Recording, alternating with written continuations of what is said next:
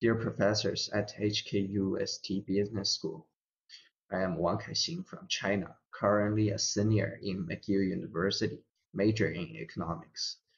In terms of my career goal, I would like to direct investments to the rural area of my hometown, Sichuan province, and make sure they're sustainable in the long run. Because HKUST is known for developing global leadership for Asia, I would be truly honored to be a member of the Master of Finance program here, since I can learn more about asset management and the Chinese market in general.